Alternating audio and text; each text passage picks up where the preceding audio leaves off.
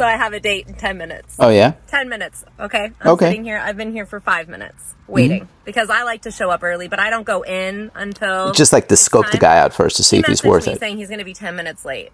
Past the time, so I'm going to be sitting here for 25 minutes. Were you attacking 10 minutes on just because you chose to go there early? That's not fair. Don't even bother. It's a no for me. I really... You wrote him off for that reason.